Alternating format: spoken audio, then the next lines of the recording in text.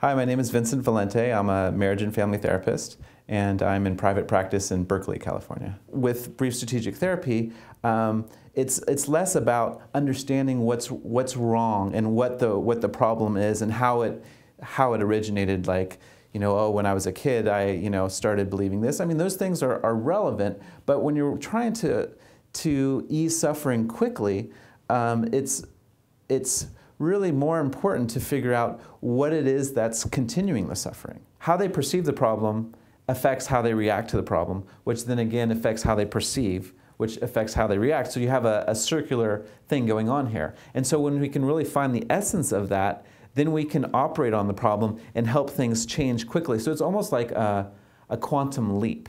Part of the therapy that I do is helping couples see what is the pattern that they're stuck in. So then that's when I prescribe the intervention to disrupt the pattern, and then they come back and they say, oh, something's different, something's changed. I don't know what it is yet, but something's a little bit different, and then we work from there. I'll work with the child on certain things, but I've found actually often I can have a lot better results just working with the parents on changing the way that they see the problem and the way that they interact with the child that seems to quickly solve the problem. We can have fast results that really stick with the clients because there's a whole perceptual shift. And when you have perceptual shifts, then the problem can be changed in a short amount of time, but can be very sustained for long periods of time.